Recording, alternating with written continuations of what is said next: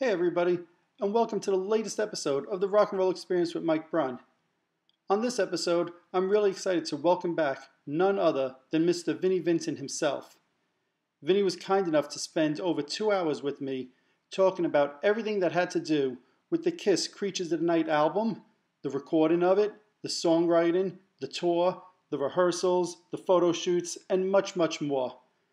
During the first 20 minutes or so, Vinnie will give us an insight to what was going on in his life just prior to getting that call to come write some songs with Kiss. We'll also hear during that time what famous female singer did Vinnie Vincent actually audition for slightly before he started writing with Kiss. We'll also get to hear what did Vinnie really think about Kiss prior to joining the band, what songs did he play on Creatures of the Night, which classic era Kiss song did he like performing the most, and so much more. I really hope you enjoy this. As you'll hear when you're listening to it, Vinnie was having some bad weather where he lived, and there was one time we got cut off, and there's a couple of times there's slight little wobbles in the sound.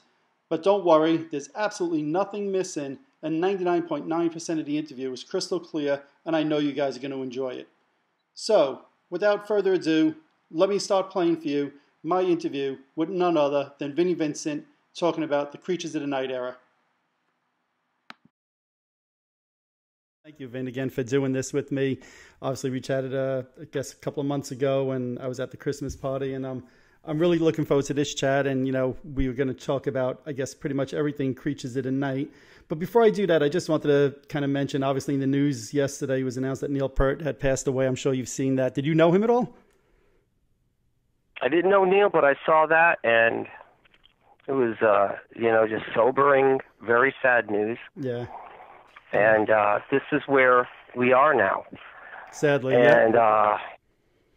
And that's why I think it's really important now to milk every single fucking minute we've got. Just milk it. Enjoy this life while we have it, Oh, absolutely. And this is one of the reasons I'm doing my parties. What's important to me now is enjoyment. Fun enjoyment. It's not there's not about money. It's not about anything, but I really want to have a good time with people I enjoy playing for. Oh, and this is major important to me. So, I already got a career, so Vinnie Vincent doesn't need to prove that part. This is my part of my life right now, where I get people like you, and the people I love to play for.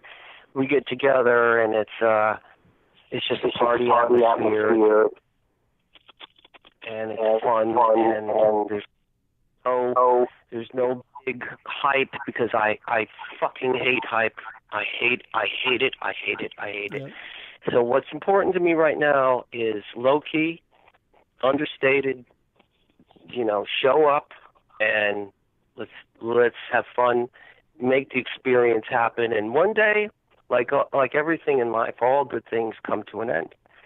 And when this ends, it'll be, for the people that were actually there, let a few years go by, and somebody will probably say to themselves, "Did that really happen?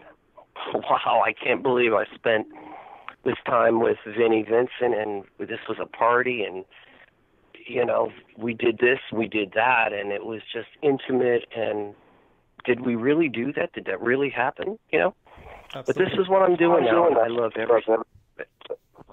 Awesome. You were there, and I thank you for coming, and the reason I'm giving you these interviews is because I think you're a great guy, and I love talking to you, and you're very respectful, and all that.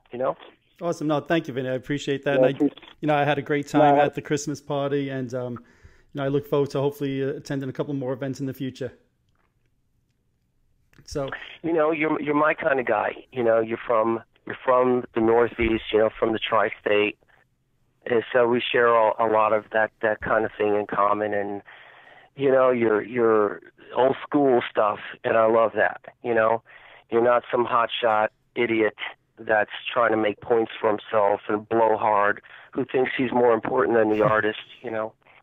And I said, Mikey's my guy, man. Get Mikey on the phone. Let's. I'm going to give Mikey my best. You know. Awesome. Well, thank you, Vince. So let's jump in. So like we said, we're going to talk a lot Creatures of the Night era today, and I guess where I wanted to start was maybe let's start, I guess, the first few months before you got the call from Kiss. So what was going on in the life of Vincent Cusano, I guess, at that time, and what was going on in your life before you got that call from Kiss in '82? Got the call. It's you're asking a question that has 1,000 images to it, 1,000 thoughts, 1,000 lives that were metamorphosing very quickly. Yeah. So it is not the easiest thing to boil it down and laser beam it into one thought. So.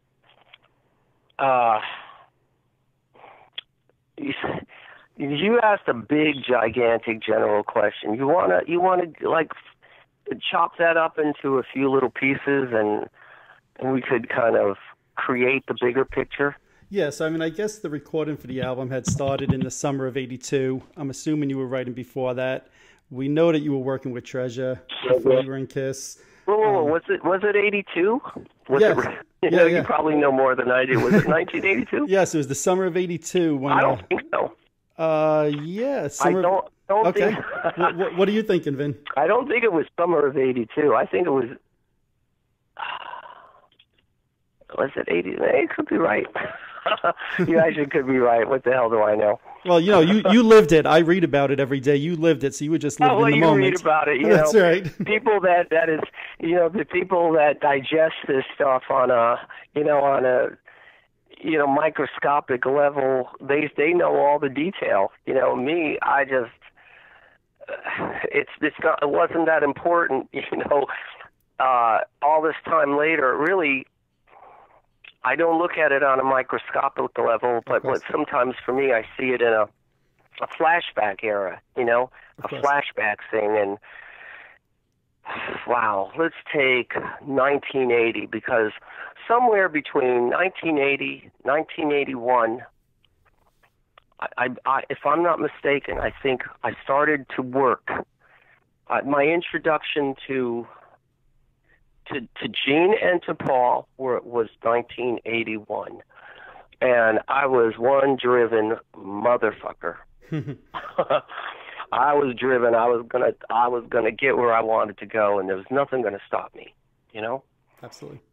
And I was doing everything under the sun for someone had not two nickels in their pocket.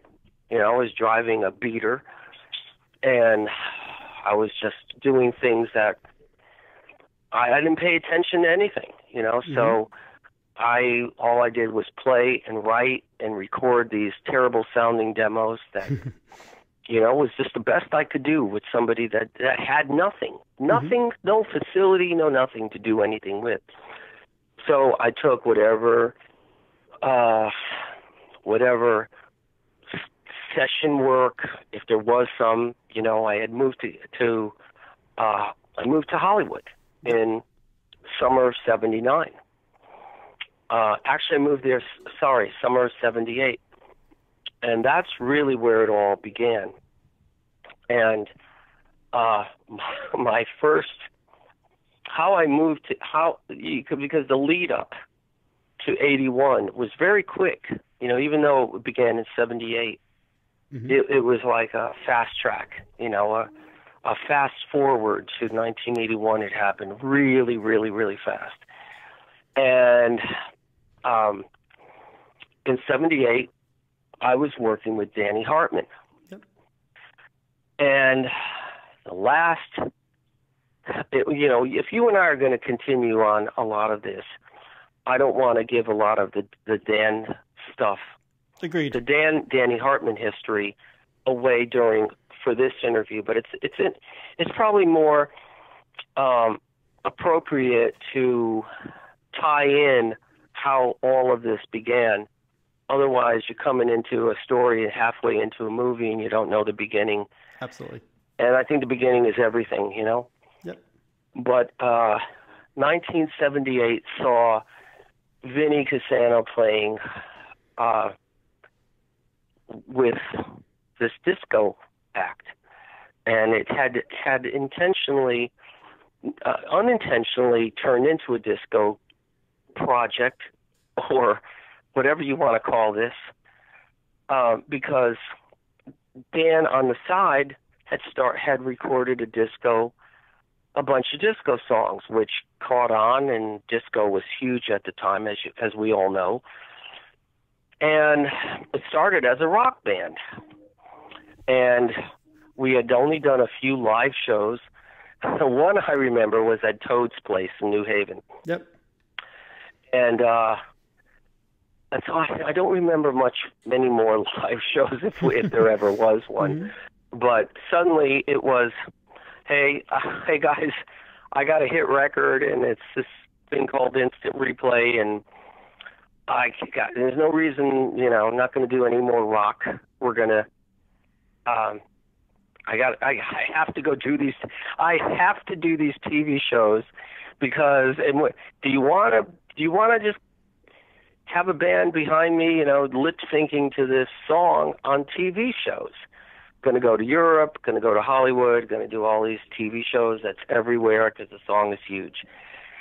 And pays $150 a week. And I said, "Oh, sure, man. I'm on, man. Are you kidding?" And I thought the world of Dan, his talent. He was just fantastic, absolutely fantastic talent. And our last shows were in Hollywood, and we did. I remember him saying, "Look, this is our last part of the tour," because we had gone to Europe, and then we came back to U.S. and did. Went from Connecticut, where we were all based, to Mike. We got bad storms over here, really bad. No, hey, there's nothing you can do about that. It's not your fault. Yeah, I think it might cut us off, but we'll make it through. So we'll just bear with us. We'll make it happen. Absolutely. So tell me when you're ready to resume, and we're doing it. Let's go. We could pick it right up right now.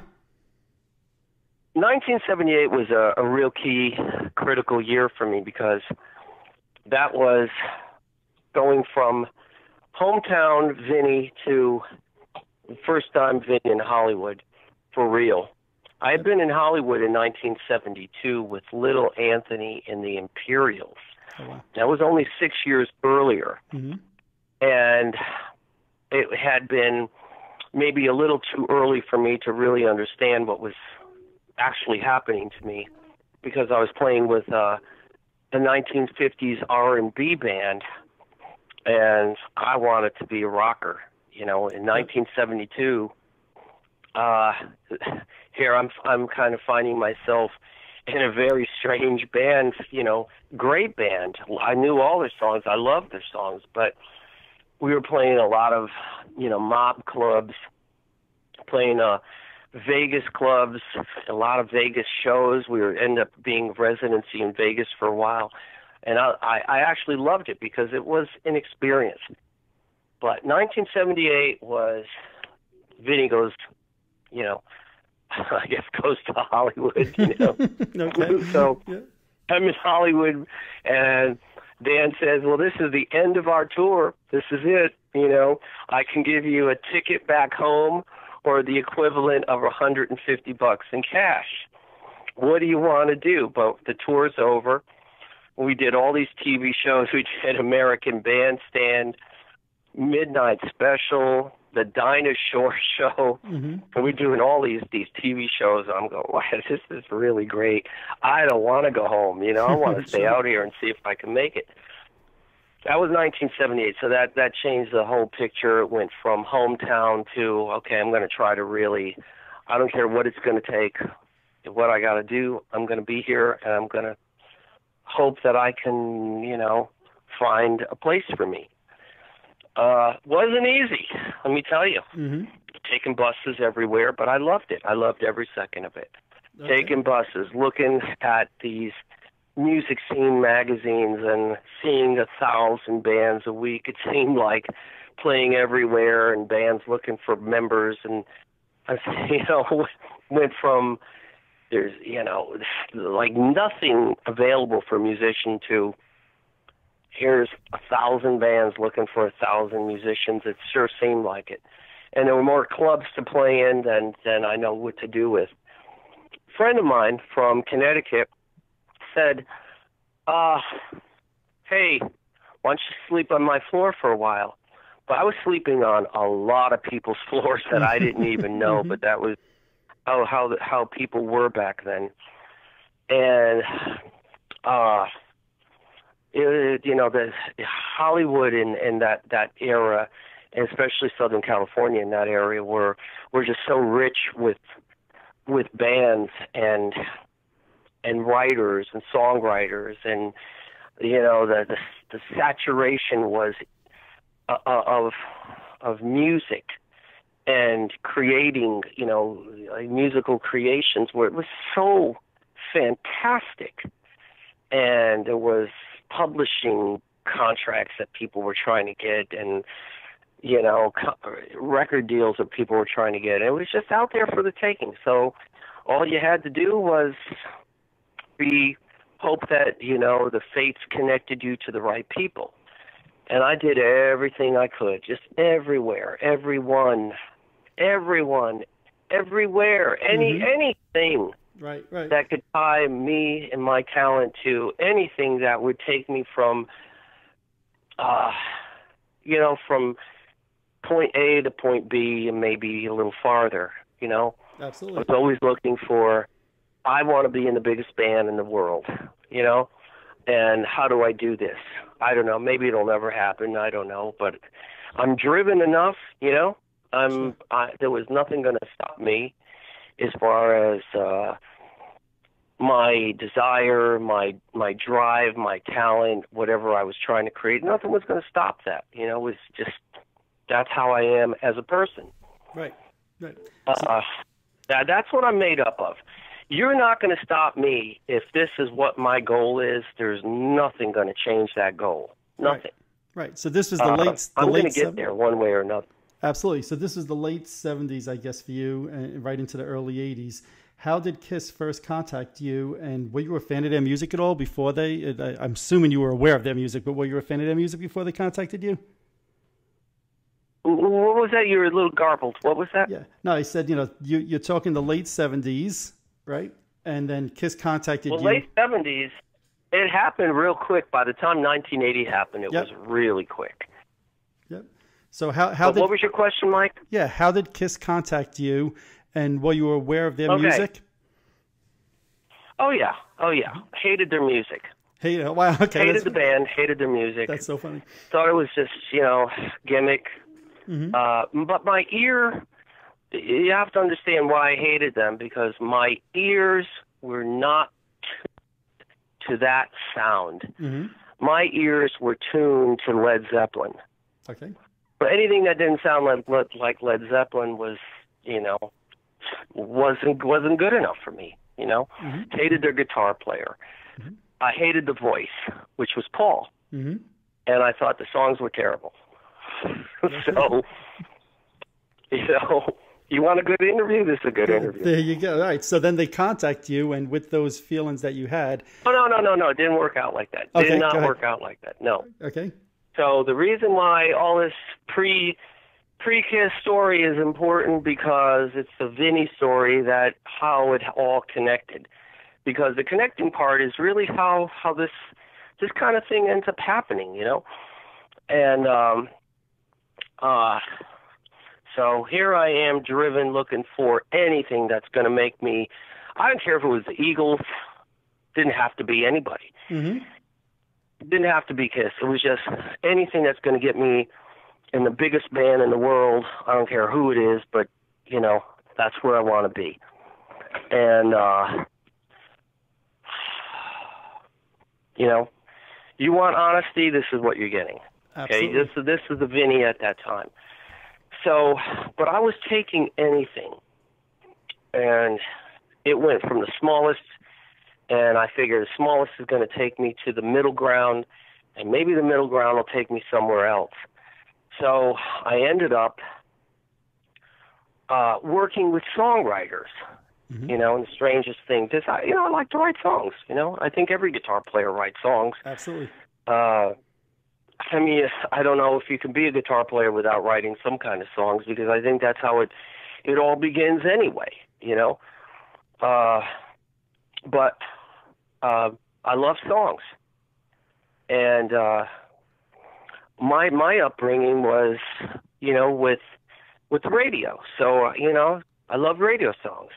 I loved FM songs, and FM was like in the 60s. So all of a sudden you're going from really commercial pop stuff to Cream, Led Zeppelin, Jeff Beck Group, all of those groups that ended up, you know, becoming, you know, non-commercial acts that, you know, became like, okay, we translated all of the pop stuff into Marshall Stack's big groups, Big Power, Mountain, all the groups in between, all those transitional groups, the psychedelic era of 67, 68. Anyway, all of this kind of translated into the next step, then the next step, then the next step. And it was all these climbing steps of music changing. So I was changing with it. All my songwriting was changing with everything.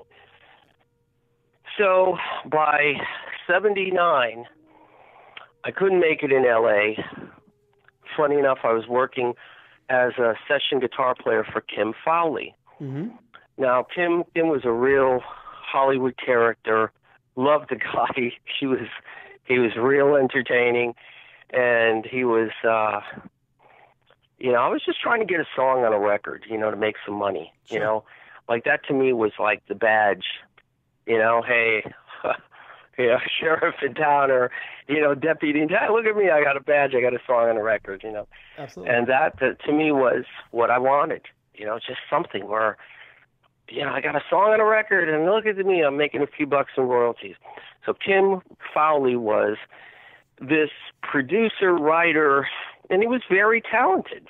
Yep. And he ended up, I think he had a band called the Runaways. Exactly, yep. Mm-hmm. And he was producing them at the time. This was in the late 70s. And so he was putting all these little groups of people together.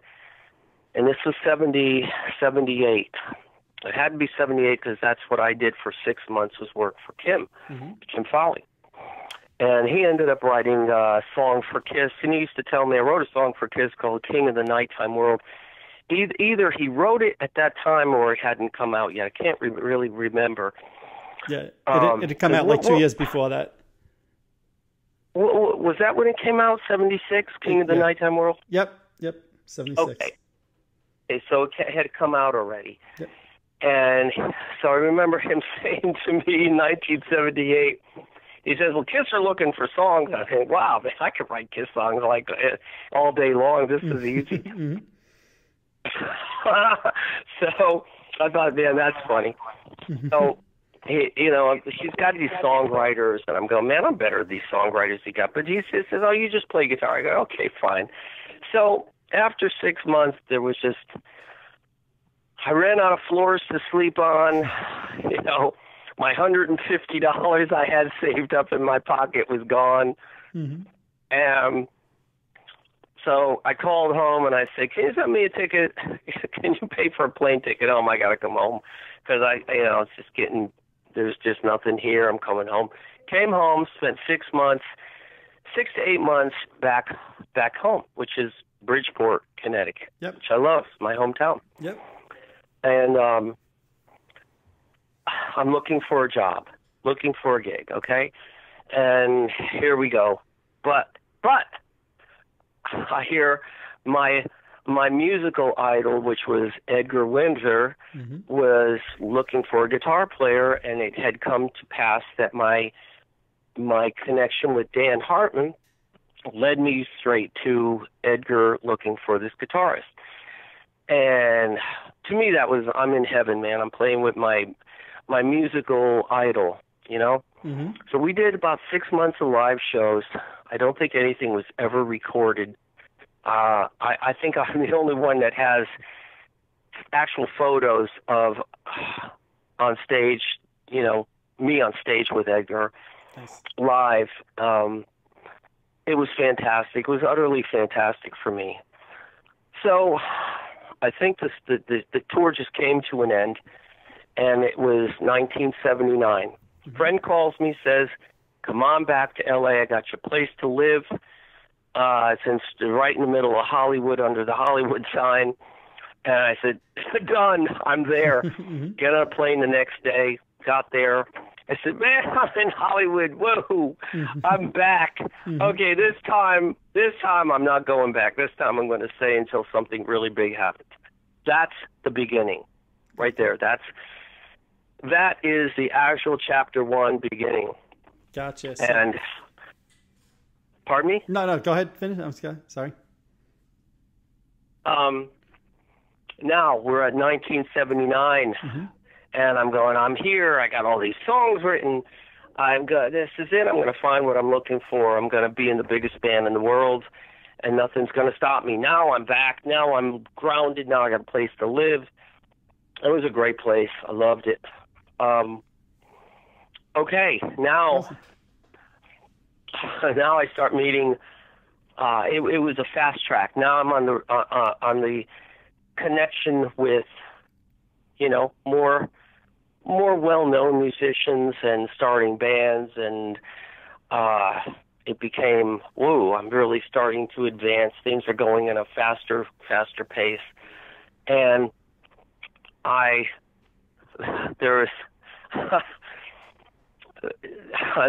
will never forget this, man. This is like one of the best stories I've ever remembered. Okay. I got a call from a friend of mine who was an agent at William Morris Agency.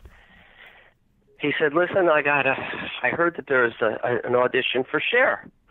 She needs a guitar player. They're putting a band together." And I said, "Oh wow, this is big. This is so big." He says, "You got to be there tonight or it's tomorrow night, because I had a day, I remember that. Got to be there tomorrow night at SIR in Hollywood. They're auditioning guitar players." So I said, okay. And I had just gotten there. Just gotten off the plane. And so come the the next night, I was jet lagged. I was just so tired. I figured, let me just lay down and go to sleep, so I can be there, for this audition. And I overslept, and I missed my slot for the audition. So I'm panicked, I'm freaking panicked. So I call my friend. He says, look. He says, relax. I'll pick you up, We'll just go down there. Don't worry about it. Just stop freaking out. We'll go down there and just tell her what happened. To walk in late, late, and there's just like a line of guitar players, just a line of people lined up. And Cher was there. She was just as gracious as ever, And my friend said, "Here's my friend Vinnie Cassano. Sorry we're late." And she said, "That's okay," And so I said, "Okay." She says, "Okay, you want to play something?" I says, "Yeah, whatever you want, And she says, "Okay, great, go ahead. What do you want to play?" I said, "I don't care, whatever you want to do." So she had a band that kind of lined up, people that were, I think she had, had already picked as a band. They were just putting guitar players in the slot. So I played a couple of songs with the band, and she says, "Hey, listen, can you just kind of stay over here? Just come on over here. Just sit in that line, or just come over in this area over here." So please pick me. I really want to do this. So I'm sitting there like a little dog, like a little puppy, I'm okay, yeah. And so she tried a few more guitar players, and she said, I don't know, there was kind of like a long period of not much, it was kind of everything was just, like fast forward on this or slow motioning down on the video, it seemed like. Mm-hmm. So she comes back around and says to me, "Can you come back tomorrow night?" I said, "Of course, anything you want." I said, "It was so nice to meet you, and thank you for having me." I was like, wow, this is really fantastic. This is like I finally something's like looking hopeful, Mm-hmm. And I went home, I'm thinking, well, I'm going to go back the next night. So I went back the next night, and she had already found somebody, and I think she was starting to date this guy. I can't remember the scenario, but it was like I walked in and like, well, I guess I should just go home. I think she found somebody, Mm-hmm. So I went home and I was kind of back, really kind of depressed. So I figured, okay, well, now I'm just going to next, and my friend said, "Look, this is the way it happens here. You just go, you pick up the pieces and you just keep going." I said, okay, I got it. Good. And that's how it really was. And then I started connecting, and then I get a strange call from a band. I'll never forget this. It was a really intuitive. It was one of those calls that was like a fate had entered this call. It was from a band that had just gotten a record contract on Planet Records. I think it was Planet. And lovely band, lovely bunch of people. I really got along great with them. Just a good singer. Her name was Sue Sad. She was a really, really good lead singer, really good. And they were a good band. They wrote some really good songs. And they needed a guitarist for the record. Okay. And it was a really good match, So I started working with them and recorded this record. They needed some songs. And I said, I got some songs, And we had recorded No Substitute. Okay. On the 8th day, which was also Boys Are Gonna Rock. Mm-hmm. And there was a version of that was recorded. And this is all going to be on the record, Mm-hmm. We had really gone through final recordings of all of these songs. And then there was a song called Tears. Yep. And I had a version of it, but it didn't seem quite finished. So there was a songwriter that was working with them also named Adam Mitchell. Yep. And Adam was a real key player in my story, in my life, my world, my history. And she said, "Why don't you get together with Adam?" And we did, got together, and Adam was a really good writer. And we had written a couple of things together. And he says, "Let me show you what I did with Tears." I said, "Okay, great. What'd you do with it?" And he did some nice things with it. I liked it. And we became friends. We had worked a lot together. And so I would actually go to his house several times a week. Now, we're talking probably 250 years ago. So, the way I remember things may be a little different than someone else remembers it, but this is my memory of things, you know? Sure, of course. Because I remember things, just in pieces and how things all came to be, Yep. They may not be exact, but, my piecing of all of this together is kind of how I remember things being. Fair enough. So, one day he says to me, "I'm riding with Gene Simmons from Kiss." I said, "Wow, wow, that's that's amazing." Mm-hmm. He said, "Well, you should meet them." I said, "Really?" He said, "Yeah." Because I had played Adam, my demo tapes of things that I'd written.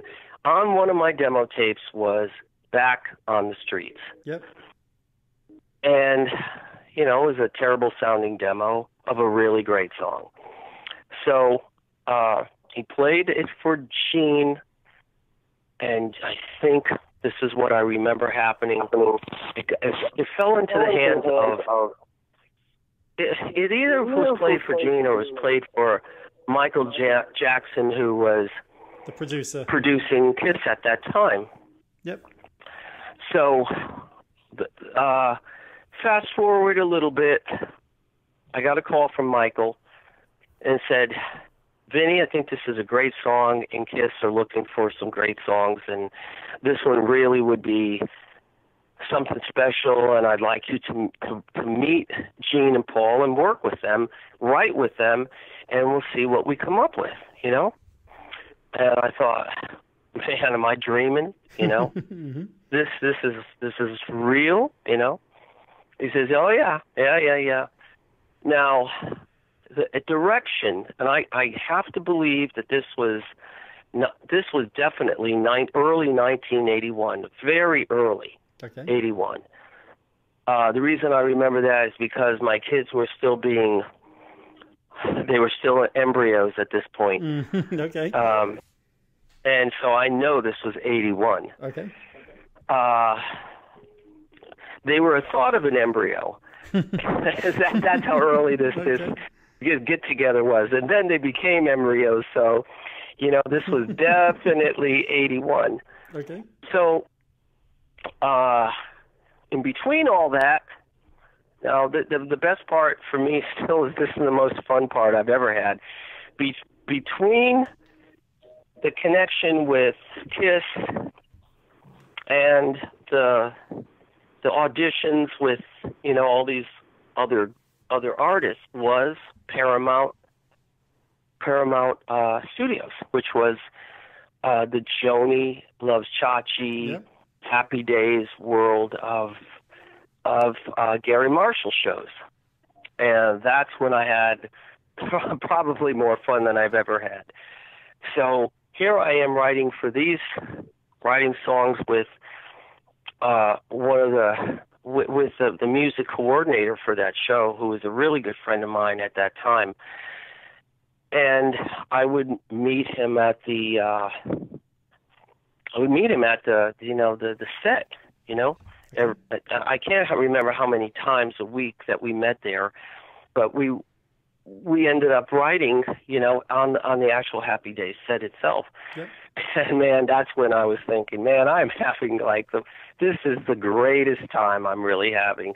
Okay, it's not what I want to do, obviously, but I'm having like a great time doing this. You know, this is like unheard of for somebody like me from Bridgeport, Connecticut, who's looking for a break to end up doing these weird things that are like so fantastic, you know? Absolutely. And anyway, so in all of that comes Kiss. And so Michael Jackson comes into the picture and says, I want you to write with Gene, I want you to write with Paul, and see what we come up with. And one of the reasons why Back on the Streets was the introductory song was because there was a point in early 1981 that Michael or Kiss, I don't know who, but the direction they wanted to take was Waiting for a Girl Like You. Okay, yeah. By Foreigner. Mm-hmm. You know? Yep, I understand. Remember that? Absolutely, very well. So, that was somewhere in all of that. And so that began the actual getting together to write songs. And here comes Vinnie with my little cassette player, and I'm recording, I'm recording tapes, I'm recording all of these writing sessions. They were fantastic. So who did you write with first? Did you write first with Gene, with Paul? Do you remember? Do you remember what the first song was? No, actually, hold on a second. Yeah. Hold on. Ooh. Did write with Gene first. Okay. I did write with Gene first. And do you remember what the first song was? Was it I Love It Killer. Loud? Killer was the first. Okay. Killer was the first song, and I remember this was a song that I brought in, and okay, I could be wrong, okay, because you're talking a lot of years ago. Yeah, absolutely. I'm trying my best here to remember dates. But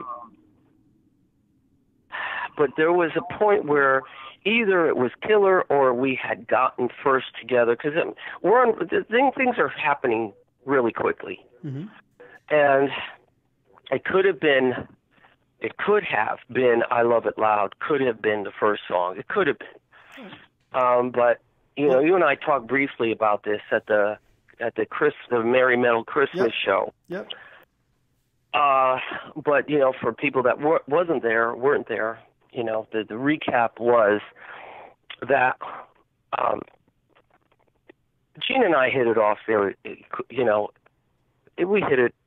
I think we hit it off really quickly.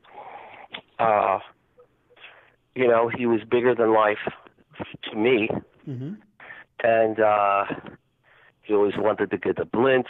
He always wanted to go to the Cantor's Deli. He always wanted to get the nice bagel with the little cream cheese on it.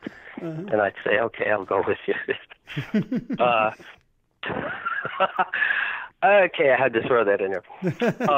But anyway, we just met. In my opinion, we were harmonious. It was a terrific harmony of a fantastic match of backgrounds, bands we loved, songs we had, you love this, I love this. You like this band. So it was a good harmony between us as far as our musical tastes were concerned. Yeah. And I think, if I'm not wrong, I Love It Loud could have been the first song we wrote. Then Killer came into the picture. Then Michael had said, I think you want to write with Paul next. Mm-hmm. And that went extremely well. And the first songs that we had written were, you have to understand the setting here. I'm bringing in a guitar. Paul's got a guitar. I got my little cassette deck. And we'll go, okay, let's see if any songs are born here. And, oh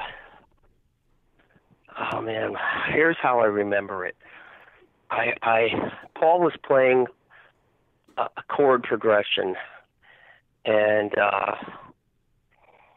I started singing over it, and it was some song named Julie had come out of it.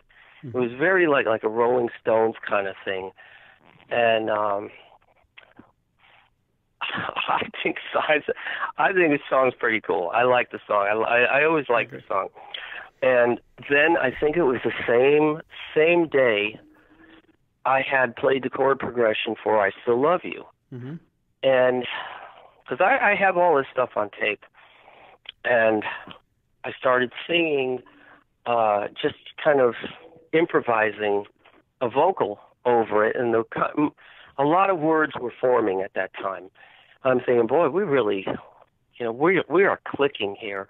Now I think Paul added some things, and I added more things, and hey, we really got something here between what we're creating between me and both of Gene and Paul. Mm-hmm.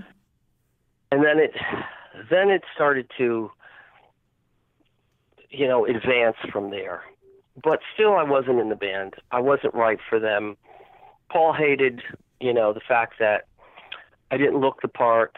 And, Ace, you have to understand, and this is something I understood at the time, but bands that lose a member are always looking for the same person to replace the member they lost. Mm-hmm.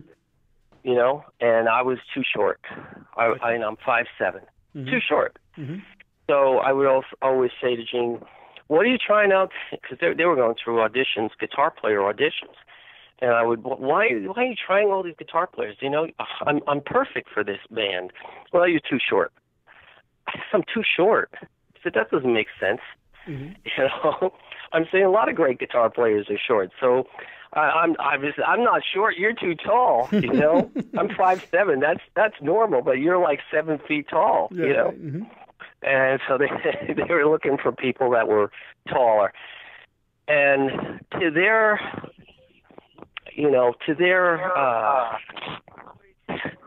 they had the choice of all the best-looking guitar players, whoever I saw coming to audition at the recording studio where we were trying to record these demos.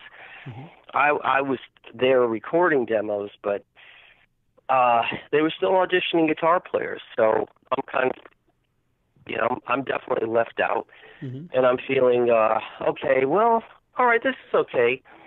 I'll just be a songwriter on this record, and thank the fates that I got this far. That's okay. Right. But still, there was that voice that said, you belong here. This is it all works. Why? Peanut butter and jelly. Bread and butter, oil and vinegar, mm-hmm. things that are like natural combinations. And I said, look, I can't convince anybody. They got to do what they want to do. But still, there was always that, why are you trying to let everybody else out when I'm right here, I'm perfect. The harmony is here between what we do. Paul kept saying, no. And Gene, I always had a greater affinity for Gene, and we always had a greater connection than I did personally with Paul, which is probably the same way, probably nothing's changed, mm-hmm. Unfortunately, nothing's changed, but I get to understand people for who they are and what they are and what they find attractive and what they don't, and it's fine. With me, I let go, and it doesn't matter anymore. I just move on to what's right for me. But you have to understand this is a little moment in time, and fate is playing out its hand. And you can't argue with fate. You can't change it because it's going to have its way one way or another. Doesn't matter what the fuck you want. You could try to change it and you can alter it, but it's still gonna spin that dial, and it's going to come up to the number it wants it to be for you. Absolutely. Well, can we just go back? I'm sorry, Vin. Can we go back for a minute? You said, if I heard you right before, when you were talking about the songs, Killer was that? It sounded like you were saying that was your song, and then you brought it into Gene, and then you guys kind of worked on it together. But was that your song first? Did you say the Stones, or I couldn't quite understand the word you said? No, I said the song Killer. Right. It sounds like the song Killer. Yeah, the song Killer. The song Killer was just about all of my song. Okay. Just about all of it. And I remember, I don't remember how I recorded a demo of it, but I did record a demo of it, and I said, what do you think of this? And I have it here. I have it. I still have it. It's the earliest known recording of it. It's me singing, real shitty demo, shitty quality. And I remember Gene saying, I like that. I really like that. I can't remember if Gene added anything to it, because I remember the whole song, the demo of the song was done. So we'll just leave it at that. Okay. Whatever I could remember, I'm giving you right here. Sure, fair enough. Now, I know that you told... Anyway. Yeah. When we were talking at the Christmas party, I thought you told me a great story about I Love It Loud, and where you actually wrote that with Gene. Do you remember where you wrote that? Gene had this great... I said, wow, I love that. Mm-hmm. I love that. And then he always wanted to write like My Generation by The Who. Yep. Down, down, down, down, down, down, down. The people trying to put us down. Talking about my generation. Mm-hmm. Just because I get around talking about my generation. So, who doesn't love that? Of course. So the people that were there, like me and Gene, and we love it, So he's playing that, and he had these two incredible parts. So we started, believe it or not, one day he said, meet me at Diana Ross's house, gave me the address, and let's ride over there. And so she had this, I think I was telling you at the Christmas party, Yep. She had this great home with this cavern. It was a cavern, it was just a cavern, you know. Her living room was just this gigantic airplane hangar. And Gene brings over his little amp, his guitar, and down, down, down, down, down, down, down, down, down, down, down. Guilty till I'm proven innocent. And then all these lyrics came out, and I'm singing them. You know, I'm singing them. You know, rock on, want to be the president. Better believe it. You know, and he's playing these chords, and I'm going, yeah, I like that. And then that's how these songs are born. And I've got my tapes. I got my cassette player on, recording every single moment. I've got 150 hours of songwriting sessions and live performances. Yep. And on the original cassettes that are almost 40 years old, that are in pristine condition. That's amazing. From Creatures of the Night, Revenge, and Lick It Up. I got every song we ever tried to write, and a lot of demos of the early songs. I mean, this is like a wealth. I mean, talk about history. My God, these are special. Absolutely. You know, I've seen a listing of songs that were considered for the Creatures of the Night album, and one of the songs listed is a song called Betrayed. I know a lot of Kiss fans originally. Betrayed. Yeah, I know a lot of Kiss fans originally thought that was a Gene song because they released a song called Betrayed in 1989. But I suspect this was your song because I've seen that there was a demo you had from Warrior called Betrayed. Am I right saying that Betrayed was your song? Yeah. I said, hey, this is a great song. Let's do this. And I don't know. I think they recorded this on some other record, and I never even heard it. But when I saw the title, I said, well, that'd be an awful coincidence if it wasn't my song that I introduced. But you know, what the hell, doesn't matter at this point. Yeah, I'll tell you, from what I heard, it sounds nothing like yours, but perhaps at least the title was thought back. Hey, if it didn't sound like mine, then it wasn't mine. Yeah. But did you guys, did you record your version for Creatures of the Night with Kiss? Oh, good question. Boy, we recorded a lot of stuff. I don't remember. I'm going to leave it there because I don't remember. Fair enough.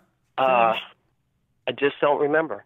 Okay. But what I do remember was Michael saying to me, Vinnie, Kiss are going to record Back on the Streets. They want you to come down and set up the track, and you play the track, and we're going to record the song for the album. And I'm going, oh, you know, whoa, okay, whoa. Yeah. Oh man, it's too big for me. You know, I'm trying to get my mind around that. And I had a couple of little muffins in the oven, you know, if you know what I mean. And you know, no money, a couple of kids coming, and I'm thinking, woo, wow, this is big, you know. Okay, great. And every day it was, so, is there any money for food today? Not really. Okay, well, we'll figure it out, you know. So I'm driving my really, really, really old car down there, man. I just making it down to the studio. And Michael says, well, here, you just set the song up and with the drum machine or whatever. I can't remember how it exactly happened, but nobody was there but me in the studio. And I said, so am I going to get scale, you know, get paid, you know, scale out of this, musician scale? Oh, yeah, don't worry about it. Okay, great. So, I don't know, I spent like 3 or 4 days and racked up about $5,000 worth of, you know, payments, because I wasn't in the band. Well, Michael said, well, Vinnie, can you make it down, you know, tomorrow? I think I had left, and I said, can you file the papers so I can get paid, some money. So I remember Michael calling me. He says, I'll talk to the guys and try to get you some money. So he calls me back and he says, Vinny, they don't want to pay you. They feel that you should be happy that you're getting a song on a Kiss album. And I can't do anything about it, but that's how they are. And I said, well, look, you're talking to a couple of millionaires, and I got nothing, okay? Mm-hmm. I don't even have money for gas to get down there. And my situation is I'm just a regular person. And, right is right, and I need to get paid. Yeah. And I tried to do it, but I can't make it happen. I says, oh, really? I says, well, guess what? I ain't coming back. So, see ya. Good luck. And I left it. Mm-hmm. So, I don't know, 3 days passed, and he called me back, and he says, okay, they agreed to pay you through the union, so you're going to get your check. I said, okay, then I'll be back. Mm-hmm. And that was step number 2, And then was the audition period of all these other guitar players coming in and trying to play solos while I'm still there. Mm. I remember saying, this guy doesn't fit. This guy doesn't fit this band. This guitar player doesn't fit. I remember telling them, why are you going through these auditions, man? I'm perfect. So one thing led to another, and all of a sudden we're actually rehearsing at SAR together. And so Gene says, well, don't do this bit. Don't do this bit. That's how he was with me. Mm-hmm. I like that. Don't do this. Do this. I don't like this. I like this bit, but I don't like that bit. Mm-hmm. So I'm going, okay. What is it you want me to do? It stands there. Don't bend over. Don't get on your knees. Don't do that shit. I don't like it. Okay, fine. So I said, okay, that's fine. So this is how all this before and how it all came to actually be, Right. And when you say, so take me to that place, well, there was 100 little facets that were a part of how it began. Then there was this one place where it all came. It was like a baseball being thrown 90 miles an hour in slow motion. Mm-hmm. And when you slowed it down, you're just watching this baseball, you don't know where it's going to hit. And it was really, really, really in slow-mo for a long time. And it was, okay. We went through the whole process of, you're in the band, maybe you're not, maybe you are. And it actually had come down to after the Creatures album had taken a turn where I'm now still in L.A. and all the recording finished. Mm-hmm. And it was, okay, Vinny, thanks a lot. You did a great job. See ya. And I went, wow, geez, I guess that's it. And maybe a week, maybe 2 weeks passed. And I get another call back from them. And they said, Vinny, we're in New York. Can you get on a plane? We want you to come back and play a lead solo for Keep Me Coming. Mm-hmm. And I said, sure, of course I'll be back. And I got on a plane, went back, and met them at a studio, and we ripped a solo for that song. And this was the turning point. This was when everything changed. Vin, I have to stop you for one moment. Do you know, is your solo the one on the album? Yeah. Mm-hmm. Oh, awesome. That's the one, yeah. Awesome.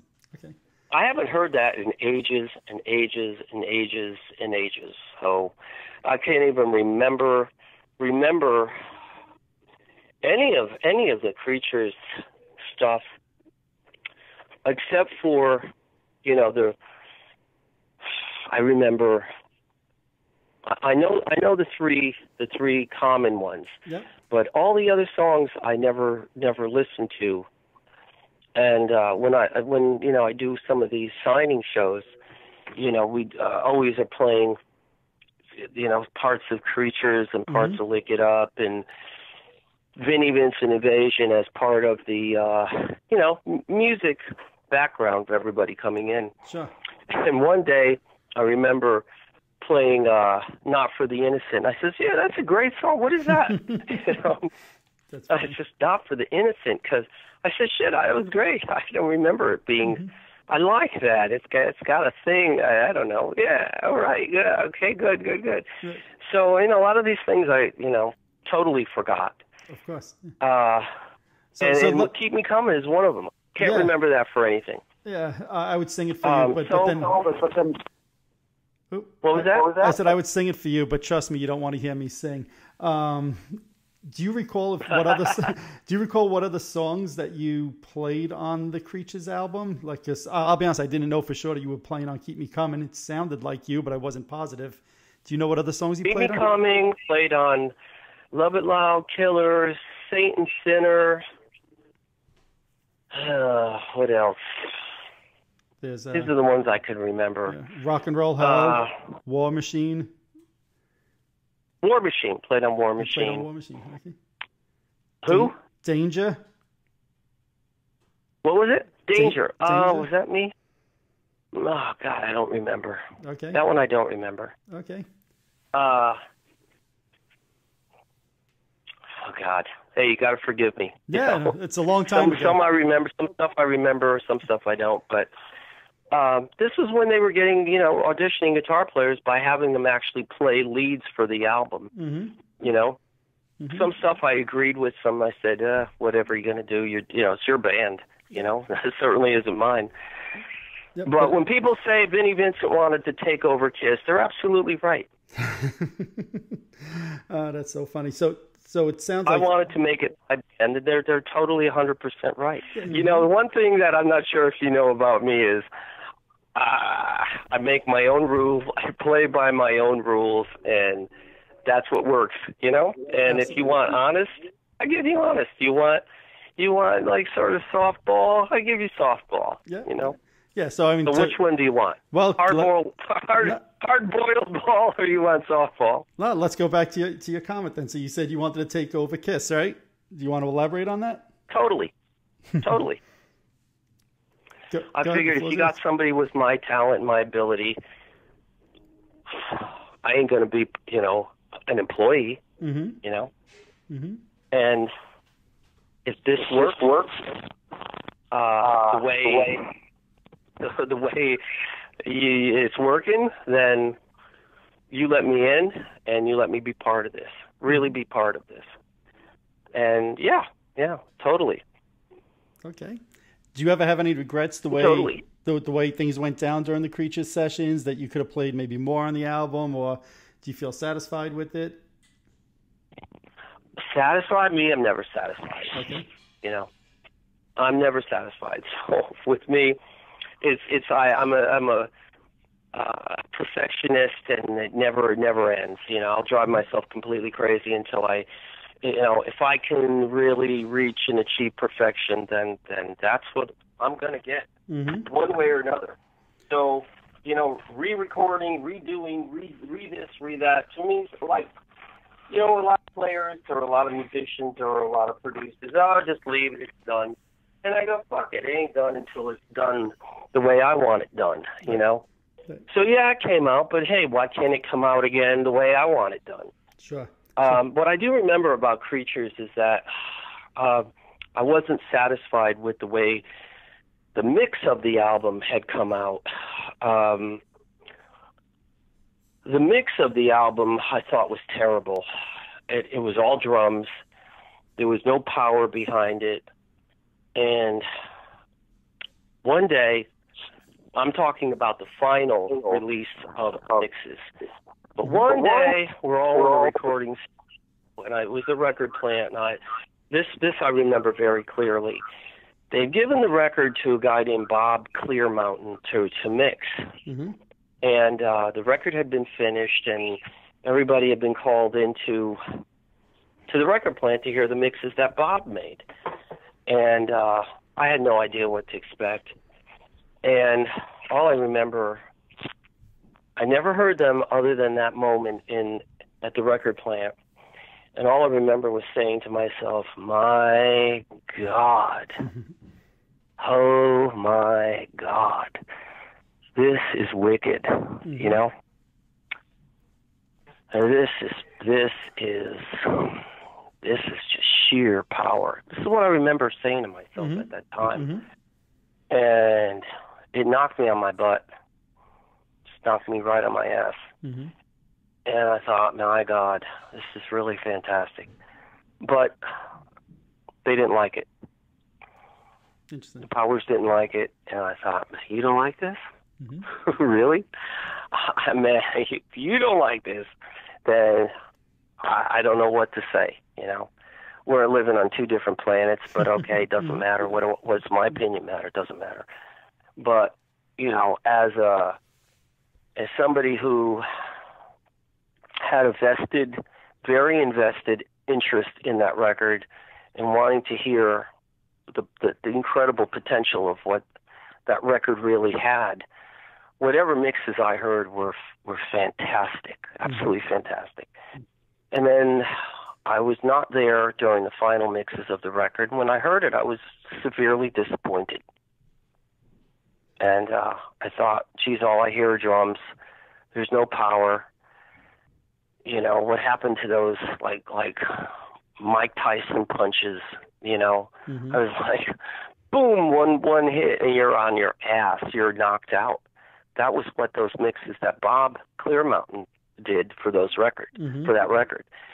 But it was what it was. I mean, I think they were looking for Led Zeppelin, huge drum sounds, and everything else came secondary. And everything else was in my ears, to my ears. Everything else was small sounding. It sounded big because there were big drums. Right. But as a overall 1-2 punch and you're out cold, it didn't have that to me. So if you were going to mix the album, what would you do differently? Well, the power was there, you know. The recorded power, the recorded instruments were there. When Gene played bass, he ripped my fucking face right off. So when I hear him play bass, when he just picks up his bass, I'm going, man, I want to play. Just let me plug in and get Eric and let's play. You know, that's how playing with him was. I love playing with Gene, you know. He's my favorite bass player, still to this day. Okay. It's just sheer power, just raw power, and that power was there. All the actual guitar sounds and the bass and everything was there. It just was secondary. If I were to mix that record, I would make them primary, bring the drums down, and make it all equal into one consolidated, you know, anvil metal, you know, something that is made of metal, something huge, round, like a wrecking ball. And it was all there, but it just got secondary treatment, and the drums got primary treatment, and I would do it much differently if it was me. Anyway, you know, water, a lot of water under that bridge, and the record is what the record is. It's a great record. You know, the songs are great. And it has a sound all its own, but it's not the sound I would have chosen for that record. You know, could have gotten all of that, but much more powerful. No, makes sense. Makes sense. And what was your relationship like? Did you meet Eric Carr during the recordings, and what was your relationship like with him? Eric was my little buddy. I loved him. Everybody loved Eric. You know, what's not to love? He was you know, he was a sunshine. You know, he was a really friendly, outgoing, warm, very caring person. Always made you feel like you were important. Always made you feel like you were a friend. And he was a fantastic person. Yep. Totally fantastic. And he was a great drummer. And I hate drummers. I fucking hate drummers, man, more than anything. Because they don't know how to play a drum beat. And Eric knew how to play a beat. He knew how to play a song. And he played guitar. He played bass. Yep. So he understood the writing aspect of a song. So when he played drums, he played drums like he was playing a song, you know, and he knew the importance of how a song is constructed. Yep. But generally, and I say this generally, drummers do not understand that concept. The greatest drummer, the only drummer I would, I'm sure there's others I would work with, but the one only person that's on my list is Jason Bonham. Understandable. You know? Yep, absolutely. Absolutely. Other than Jason Bonham, there's nobody on my list as far as a rock drummer is concerned. Okay. I want to go back to something you brought. Oh, sorry, go ahead. I'm sorry. No, go ahead, you lead the way. Where are you going? No, I said I wanted to go back to something you said before, right? So the album came out. To my knowledge, you're not officially in the band yet. In fact, they go overseas and they do TV shows for like a month and a half until early December with Ace Frehley in the band. During that time that they were doing those TV shows, did you know you were going to be a member of KISS? Did they ever put you on like... Yes. Yeah, so you knew you were going to be in the band. Did they put you on notice? Like, yeah. Did you know like... They did... Go ahead. I'm sorry, go ahead, what? No, I was going to say, if Ace didn't show up to those, were you on call, like that you'd have to show up to do those TV performances with them?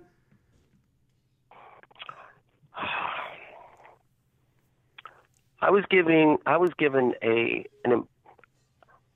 contract on September in September 1982. I was given a contract to join the band. Okay.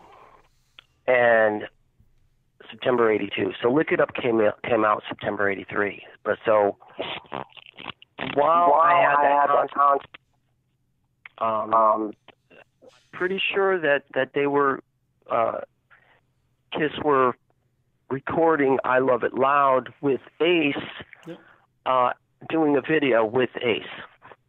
Yep. This is what I remember.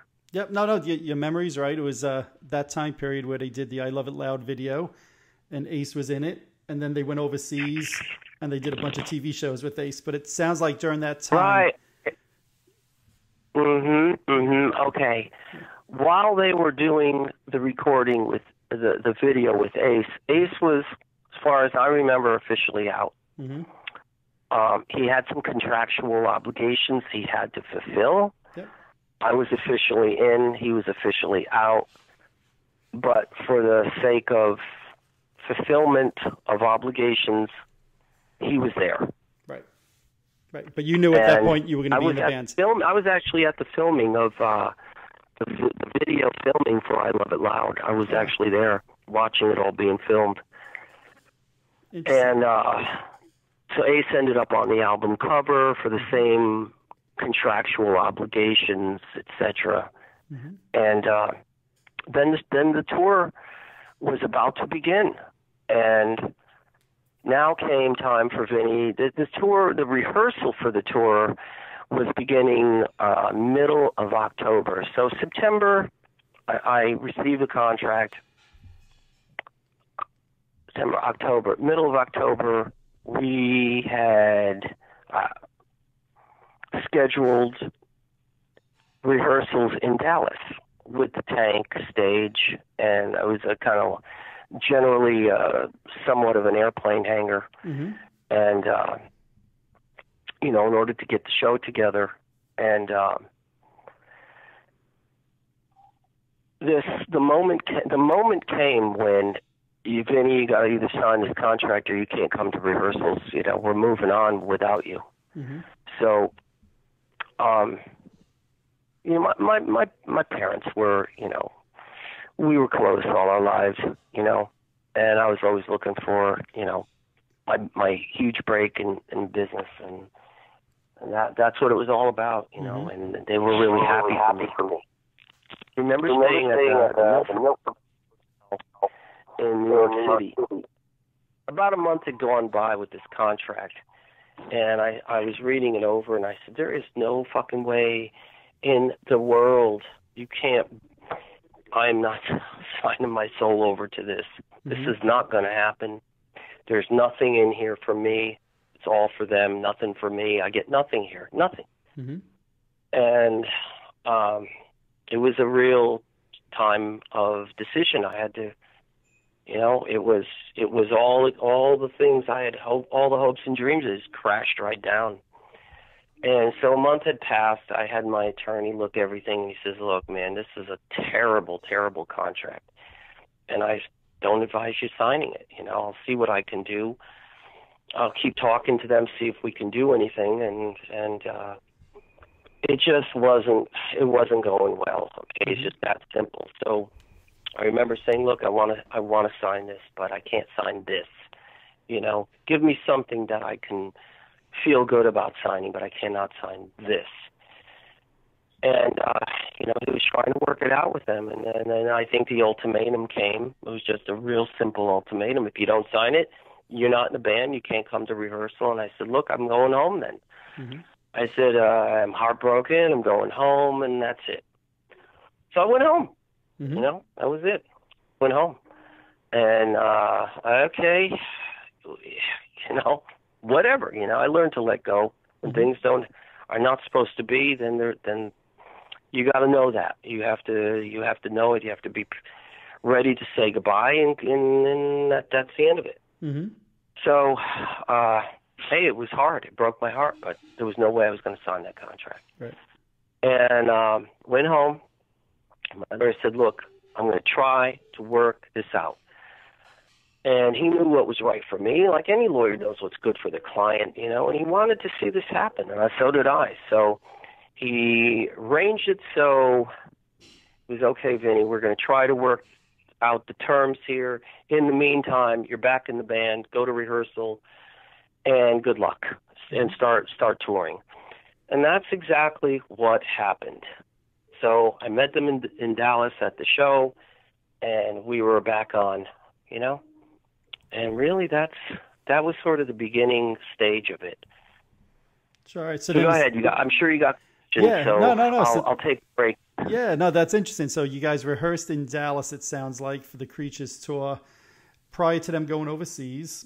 They come back overseas. It sounds like you knew during that time that you were going to be in the band.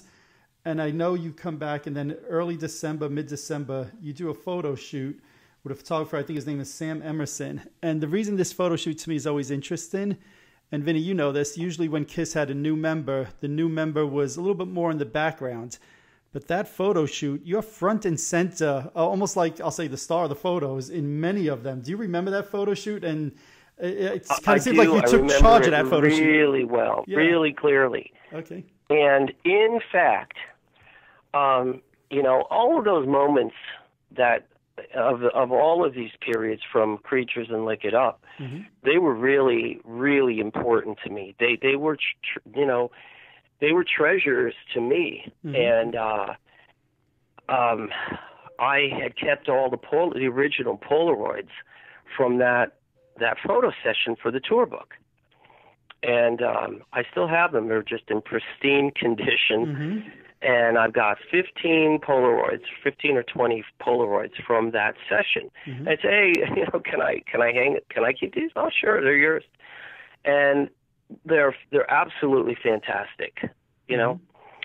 And this is a treasured part of history, treasured part, because it was test shots for the tour book, Creatures tour book. But yes, I remember being front and center. And it was a glorious time, you know. It should have been anyway, but contracts and bad contracts, one-sided contracts ripped us apart and took away something that should have been piece of cake, man. This is just the best, you know, one of the best combinations that. Potential. It was a potentially great combination. All the potential was there.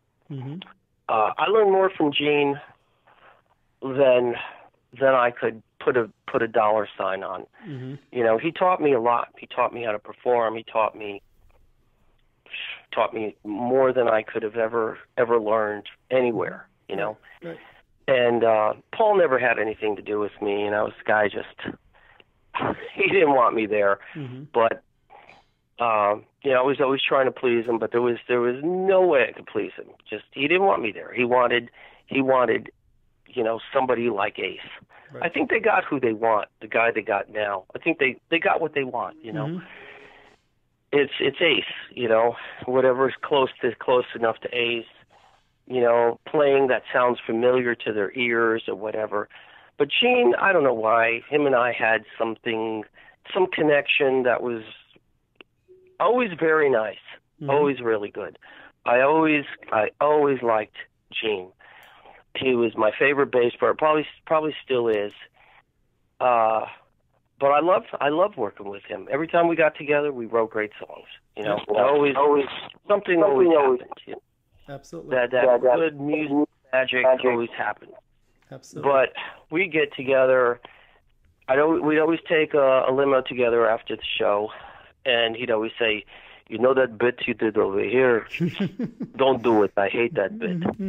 I said, "Well, you know, I'm trying to walk around in these boots, and I keep falling down." He said, "That's okay. Stay down. If you're down, you stay down. You don't get up. You make it part of the show."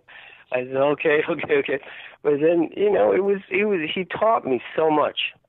He really taught me like things that were I could never find on my own. You know, right? And he's just great, man. The guy was my mentor. You know, you want to put it that way. I learned more through him than I did from anybody. Right. And unfortunately, the Creature's Door just bombed. You know. Yep. What was that like? What was the band feel like? You know, what was it like for you playing to like half-filled arenas? For me, what do I know? Right. You know, I'm just a kid. You know, I'm just a new kid here. What do I know? It's not my call. You know, I'm just trying to get through the show and do the best that I could do. You know, it was their business, their show, their everything. I'm just trying to make everybody happy. Right. You know. Yep. It was a brand new experience for them, and of course, it's completely brand new for me because. You know, only a few months before, I'm going, well, I don't understand how I'm going to go from Vinnie, the nobody, to Vinnie, Vincent, the comic book hero, you know, the superhero. Yep. And how is that going to be? I don't quite understand that. And then it happened, you know, you put on the clothes and you're there and boom. You're on that stage, and then it just happens, and you know the playing out of it in your mind goes away, and you're actually here doing it. And you know, once you get used to it, you're just now used to it. This is it. We're doing this, and the more you do it, the better you get at it. And it's like anything, but absolutely, we got to be pretty good. Absolutely. And by the end of the Creature Store, we got to be real good, I think. I recorded every show. And by the time we hit Rio, man, we were good. Jesus, I don't know. We were really good. At least in my opinion, we were really good. We did 3 shows in Brazil, Belo Horizonte, São Paulo. It's not São Paulo, it's Sao Paulo. Sao Paulo, yep. I always make that pronunciation wrong. And Rio. Damn, we were really good. Yeah. By that show. Yep. I'm sorry? No, I was going to say I agree. I've seen the video, as most Kiss fans have, and it's a great, great show in front of 130 some odd thousand people. Oh, forget it. I mean, when you looked out there, you didn't even see people. It was just this blur. You know, you saw something, but you didn't know what you were looking at. Yep. It was, you just heard this roar, and just, you know, we were there all day. And I was the typical tourist, you know, taking 1,000 pictures, everything, everywhere, you know, with everybody. So we were there all day. We were rehearsing at the stadium, and taking pictures of everything. It was amazing. But there was nothing to prepare you for the show. Right. And there was just this moment of electricity, that the human body actually can feel electrified. Mm-hmm. At least I sure did, Absolutely. But there was a calmness that I felt coming over me. Okay, you're on, just complete calmness over me. And all of a sudden, instead of like things falling apart in your mind, they all just it was like some kind of slow motion and this great feeling of calm and organization of, man, I can control this whole thing up here. This feels so natural. And we were able to connect really easily on stage. Mm-hmm. I don't know how. It was just one of those strange moments where it just became the more intense everything became, the more calm and organized I felt. Absolutely. So I remember towards the last song, Gene said to me, whispered in my ear, "Get ready to. We got the military coming." So they got their military vehicles here. They got something like they got guns and machine guns. They said that, it's going to get crazy towards the end, so get ready to run. We're going to rush into their vehicles, and we're going to get out of here. Wow. And that's all I remember him whispering to me at the last song. I said, "Okay, got it." And I think that was it. Once it was over, we got really quickly ushered into these military vehicles, and they got us out of there real quick. It must have been crazy. Back to the hotel, and something like that. Yeah, I was going to say, it must have been crazy going from playing to 2,000-3,000 people in America to over 100,000 people in South America over the course of just a few months. Well, what I do remember is before, maybe a couple of months before Rio actually happened, I was living at my in-laws' house at the time, got the local newspaper of, the Bridgeport Post, I remember, and in there was an article, because there was talk of going to South America. Yep. And there was an article in there. I can remember sitting at the dinner table. I'm reading this article, and it says, left-wing fanatics plan to assassinate Kiss if they come to Argentina, because we were supposed to go to Argentina. And I said, whoa, what? And so I get on the phone, I called Gene, I said, wait, are you real? Did you know this? I'm reading him the story. He says, yeah, I think I saw that. I said, well, he says, I don't think you want to do this, do you? He said, don't worry about it. We're working this out. And I just said, okay, let me know. Just let me know what's going on. And so finally it got settled, and we were going to Brazil. And we did. It was an absolutely fantastic experience. One I'll never forget, And it was a great year that we were there. It was 1980. What was that? 83. June of 83. Yep. Man, what a great year for everything, and even Brazil, with all the problems they're having now, it was still a great time in the world, or at least many parts of the world. And I remember Blame It on Rio was a movie that came out right around that time. It was exactly like that. Just this exotic paradise, and had a fantastic time in life. Which was 83.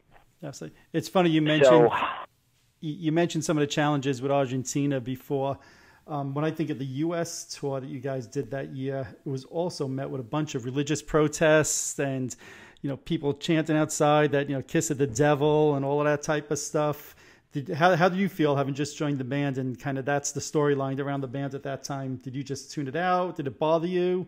What were your thoughts on those religious protests? I was oblivious to it. I just thought, it's like, how ridiculous. That's all that I kept.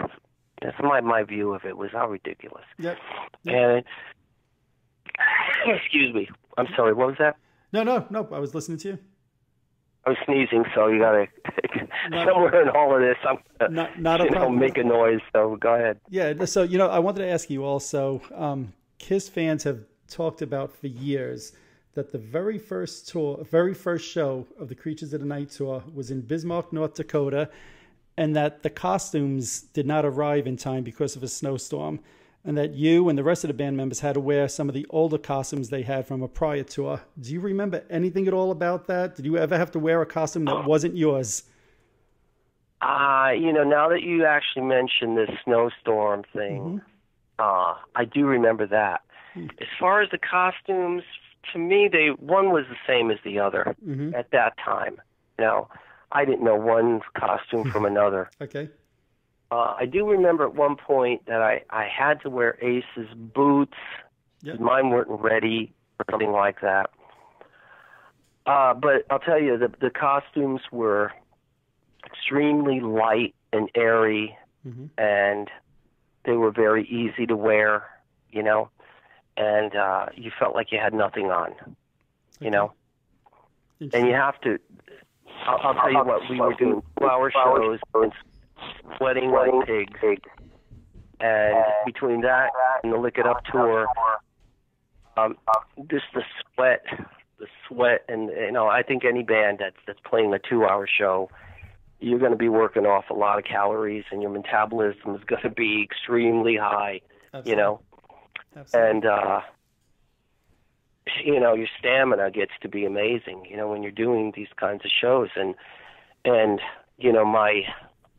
my respect really went to somebody like Paul. I think Paul Stanley was, in my opinion, one of the greatest frontman singers that ever were. And his ability to do what he did was, I don't know, in my opinion, he was phenomenal at what he did. Yeah, and he was just like just had this gift, and he was, in my opinion, it would take a lot to outdo his ability of, hitting those notes night after night, and holding up and putting on that act night after night. That's a strain, to sing like that, to play, sing, move, dance. I mean, he had it, he had it all. He was, in my opinion, one of the best there ever was. Yeah, I think that's one of the things with the makeup. I feel Paul is kind of overlooked as a front man and as a singer, that a lot of people can't get past the makeup. But I agree with you, Vinny, 100%. To me, he's one of the greatest front men there ever was in rock and roll. Ever was. And I'll tell you what, I think the makeup was a real hindrance at the music business in general, taking Kiss seriously. From the Creatures of the Night to the Lick It Up album, it was a real tough time. Even when we removed the makeup, these are all just my opinions, okay? Yep, of course. They're probably worth nothing, and I'm not trying to make them worth something. But I never felt like the music business itself took Kiss seriously as artists, just as artists, which was unfair. I think we had potential that will never come around again. The potential that was there that we could have tapped. I mean, it was like going into a gold mine and saying, "Whoa, I think we just hit a vein." Oh man, we just hit the mother lode here, and not digging it out and sort of walking away from it. And it's just too bad. We never really got to where the potential of that band really should have gone. I mean, after Lick was stopping us, no stopping that band. But, you know, it's another interview away. Next interview you should do one of these days is the business interviews, and that'll tell you why these things never really materialized. Absolutely. But as far as the business taking Kiss serious as a real serious band, and it became serious when I joined the band. Mm-hmm. And like it or not, it was a powerhouse. It was just the beginning of what could have been. Yeah. By Lick It Up, some terrible things were happening in the recording studio, and there was still no contract, and I was still making no money, and, you know, unhappiness was breeding like a disease, and blah, blah, blah. Mm-hmm. But Creatures produced, I'll tell you what, we were writing songs in Rio for the Creatures, for the Lick It Up album. Okay. In our hotel room. Mm-hmm. We were actually in Rio for 2 weeks, and almost every day, we were writing songs in the hotel rooms with each other, because when we got back to New York, we had to go directly into a recording studio to begin recording. Yep. Do you remember what songs you were writing in Brazil? Good question. All Hell's Breaking Loose and Lick It Up didn't even materialize until we got back to New York. Okay. You got Paul and I spent a lot of time. Exciter, Young and Wasted, Give Me More. I'll rattle off the songs for you. On the 8th day. Keep going. 1,000,000-to-1 didn't happen until we got back. I can tell you all the songs that happened when we got back. Okay. Give Me More. Young and Wasted. Not for the Innocent. Give me some more titles. Yeah, Exciter. Yeah, keep going. I'm just going down the album. So it goes Exciter, Not for the Innocent, Lick It Up, Young and Wasted, Give Me More, All Hell's Breaking Loose, 1,000,000-to-1, Fits Like a Glove. Okay, 1,000,000-to-1 I wrote in the basement of my parents' house on Garfield Avenue in Bridgeport.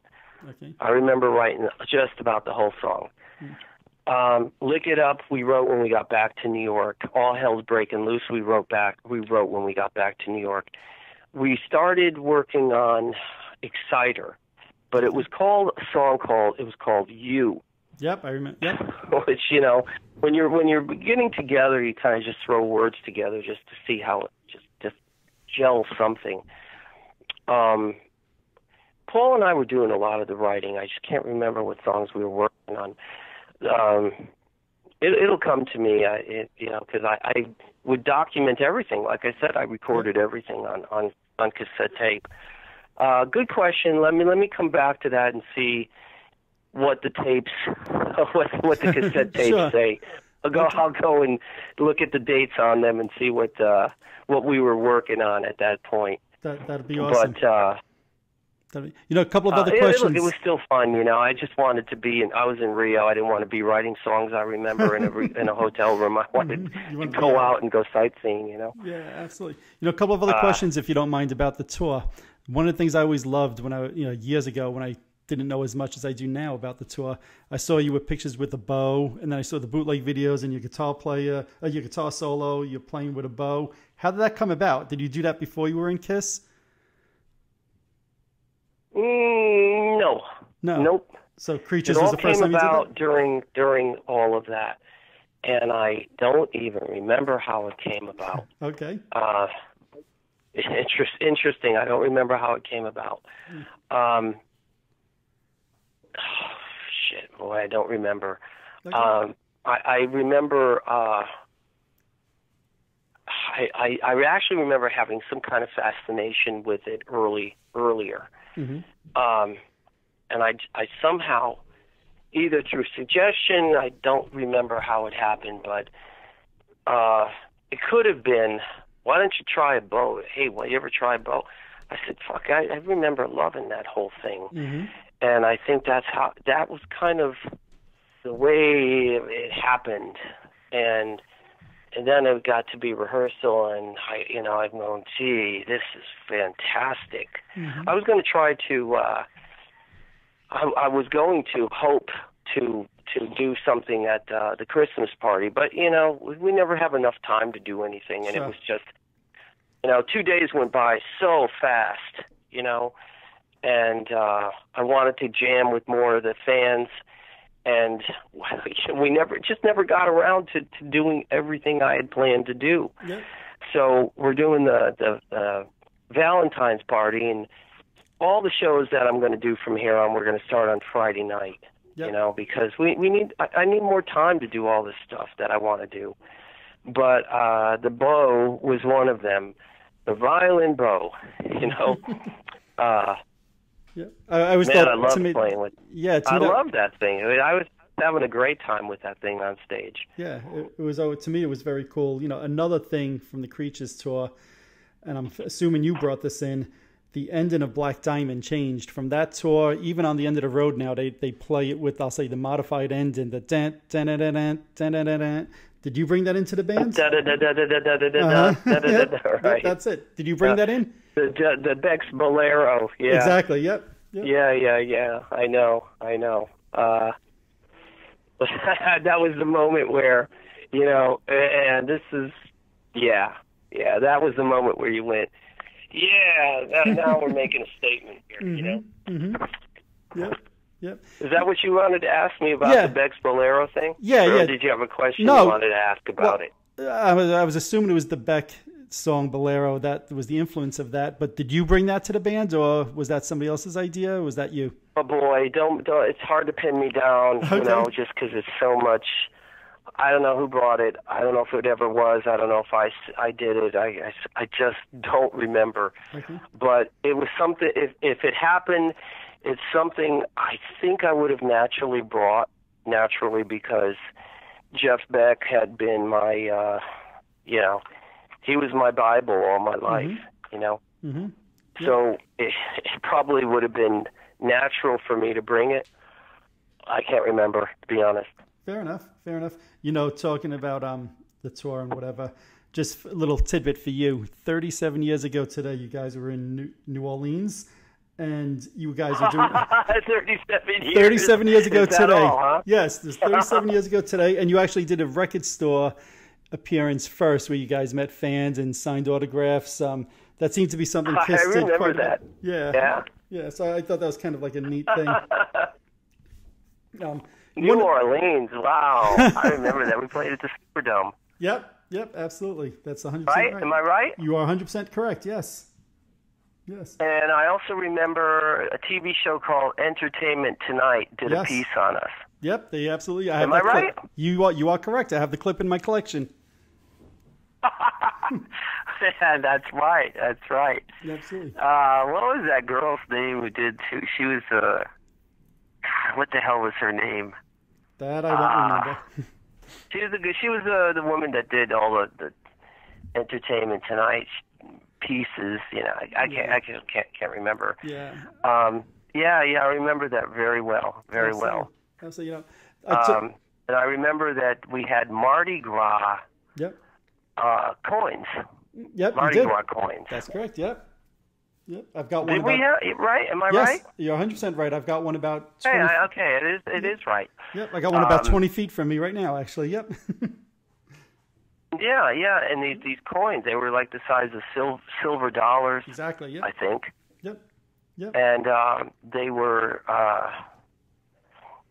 stamped with that. There was like a group picture of us, and it was a common picture I used to see on posters quite a bit in that day. Yep. But you know what? As strange as it seems, I was only in KISS for a year and a half. I know that. Yep. And yet that year and a half became a real timeless piece of history, and an important era of KISS history.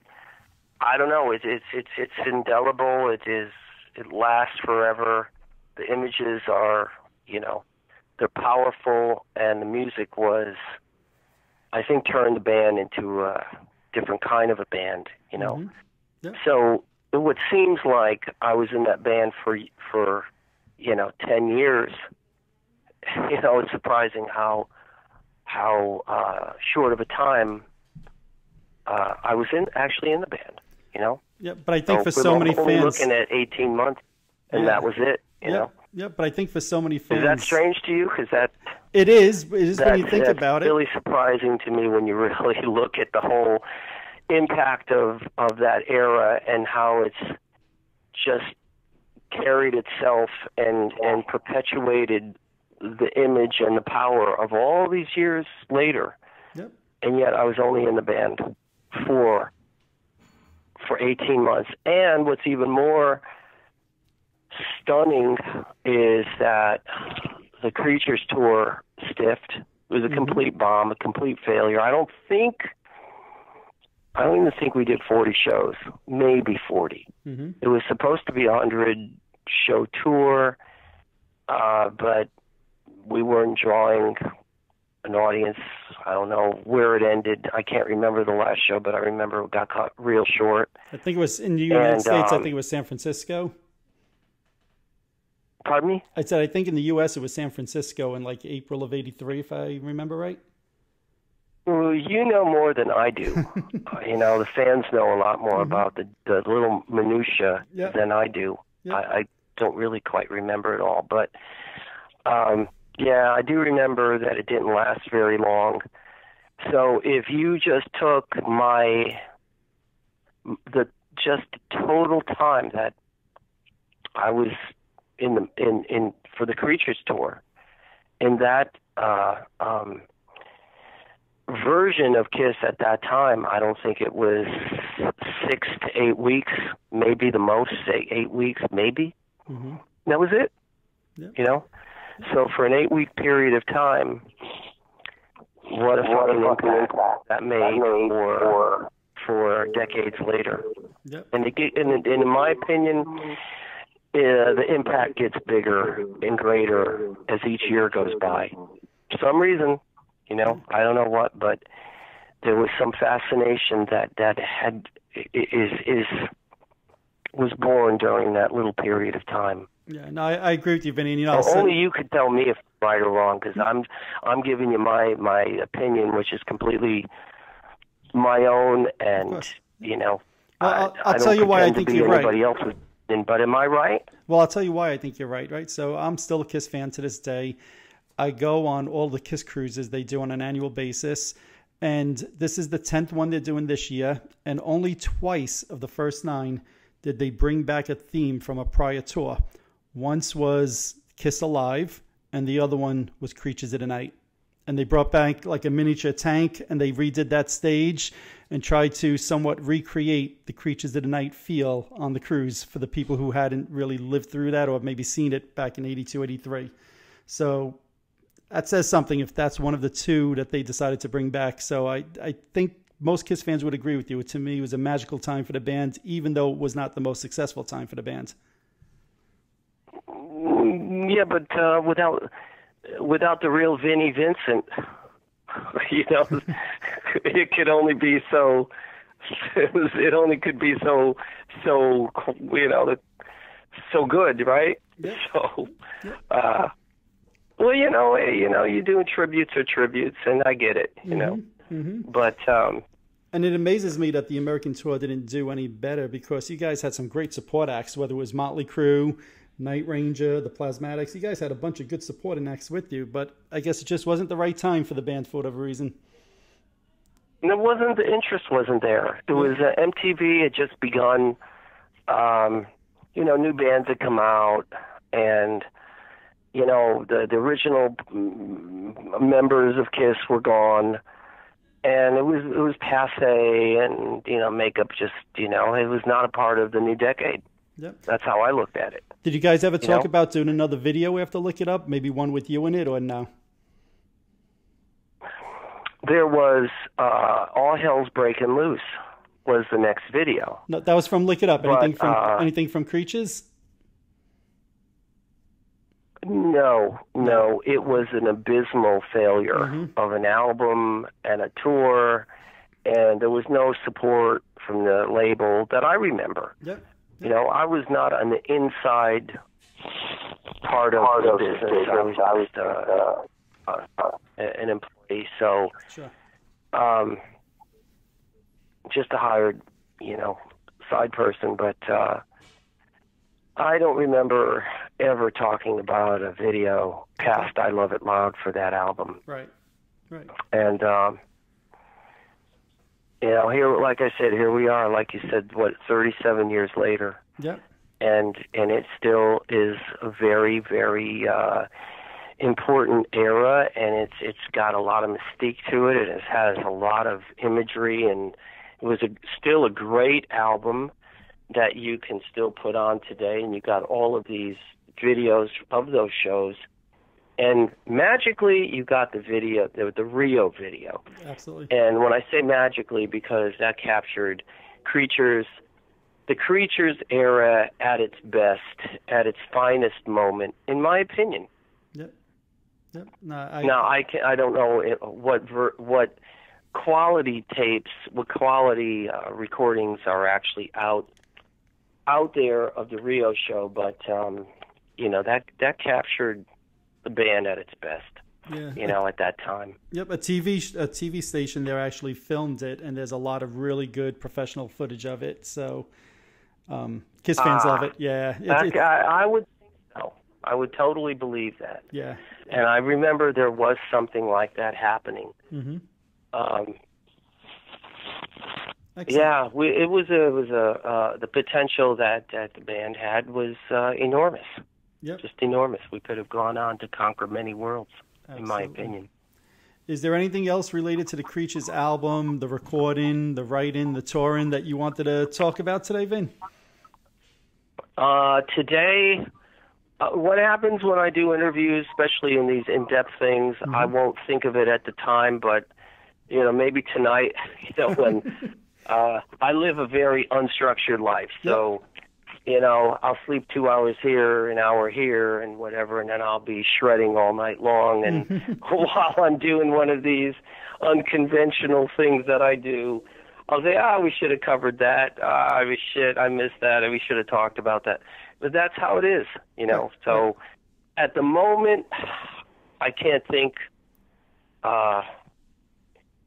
It's hard. It's just hard, you know, because there was so much. It was just so much, you know, from the Creatures thing. From it was actually, you know, how fast it became.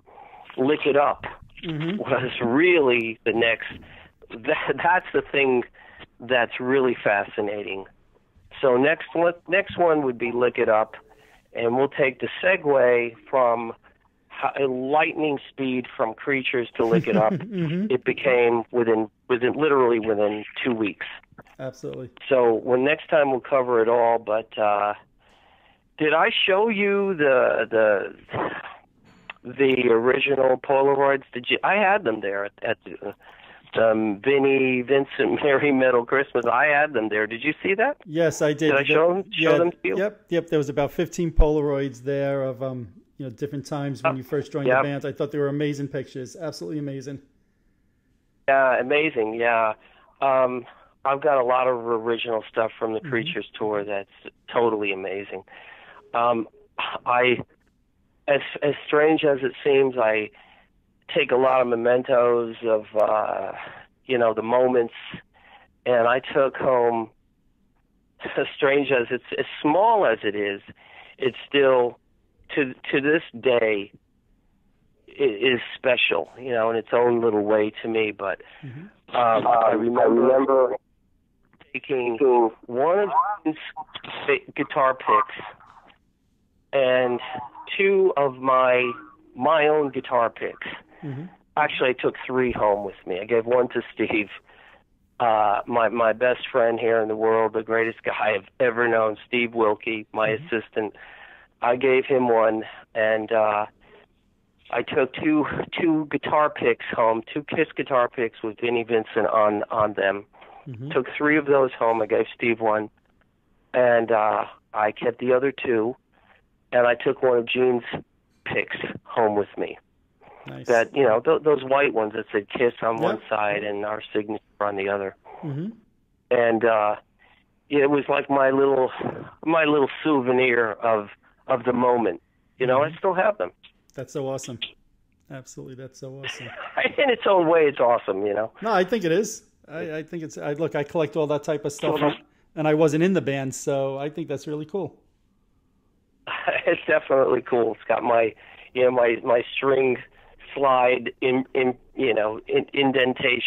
Mm-hmm. You know, when you slide your pick down the string, and it's chewed up, and you know, it's got all those string indentations in the pick. Sure. And you know, some stuff I said I'm keeping this. Mm-hmm. You know, it's for the memento for the memory of it. But a total picture. You know, the final makeup shows were the best. You know, so and we left it at that. Yep. So and I think if I were to be proud of anything, it's that the final shows were the best. And we, in my opinion of how I viewed where we had come, I thought, hell, we got to be a great band, one hell of a powerhouse band by the time we hit Brazil. Mm-hmm. So in my opinion, all those shows in Brazil and Sao Paulo and Belo Horizonte and Rio, they said, you know, Kiss came and Kiss conquered, you know, so.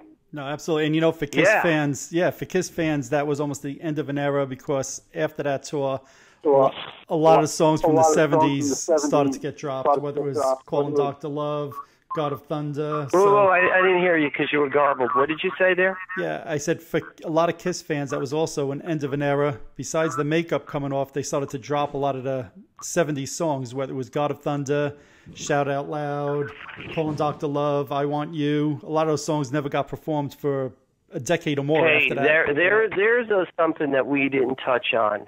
Yeah. Interesting. The song list. Yes. Song list. Very, very, very missing piece of the discussion. But all those songs that were part of the set list, they were songs from past eras, you know? Yep. And how did you feel playing those songs? How did I feel? You know, they were just songs that I didn't know. Mm-hmm. I had no idea I never listened to a Kiss album in my life, and I didn't like them. So to me, it was just learning a song, and that's it. And try to play the leads like Ace did. And okay, I'll do my best. And then that was it. Mm-hmm. And, but you know, it all came out fine. It was hey, we're good. No, I got it. I get it. I know how the song goes. And, you know, for people that lived Kiss, it was different for them. For me, I didn't. So I was just learning a song. But I get it, you know. There was a few songs I loved. I think we did. Oh man, did we do what the Dr. Love? Right, we did Dr. Love. Yes, you did on the Creatures tour. I loved that song. Okay. You know, it was one of June's really good ones. I loved that song. I loved Christine 16. Mm-hmm. There were some songs I actually did love. Okay. And you know, the ones we rehearsed, you know, it was just the ones we played were the ones I wasn't really familiar with that I learned. Mm-hmm. But I'll tell you what, bottom line, it was a ball. You know, every show was fun, and you know, every show was really a lot of fun, and that's the part I do remember about it. But it sounds like you would have preferred to. You probably would have preferred to do more songs from the Creatures of the Night album, it sounds like.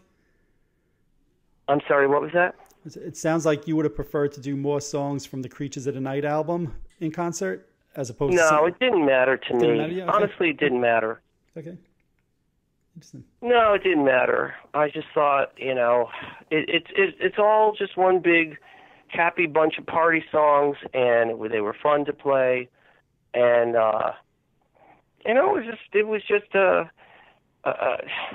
was just fun to be playing those kinds of songs because they were just, they were just, like I said, they were just kind of party songs, mm-hmm. and they were all good party songs. So I eventually, my ear, remember when I started this conversation, I said I wasn't a fan because my ear was not tuned to this sound. Mm-hmm.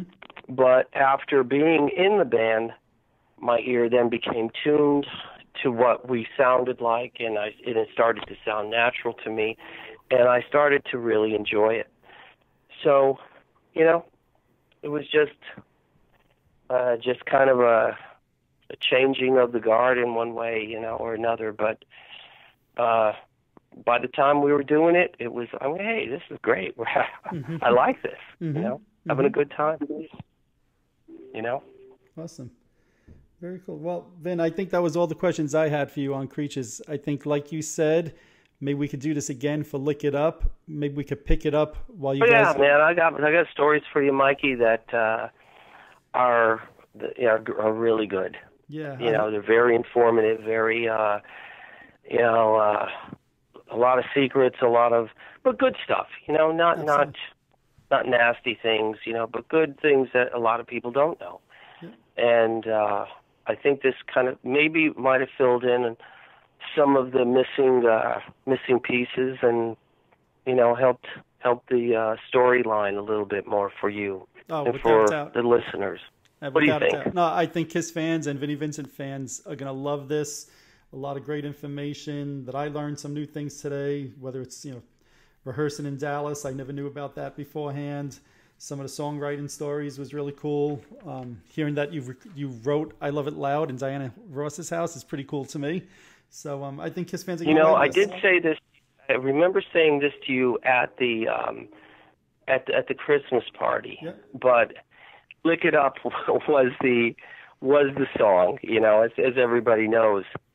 And I don't know if how many people really remember, how many people heard the interview at the Christmas party. But when we start doing the Lick It Up, interview, mm-hmm. There's a lot of interesting facts that happened during the writing of that album and recording. So, yeah, Mikey, I'm picking you as my my emissary to bring the good articles out to the good interviews out to everybody. Well, no, I definitely look forward to sharing those stories with everybody, and I look forward to hearing those stories from you, Vin. Excellent. Mikey, it was beautiful, and am I seeing you at the Valentine's party show? I'm still not sure yet. It's my wife's birthday that weekend, literally that weekend.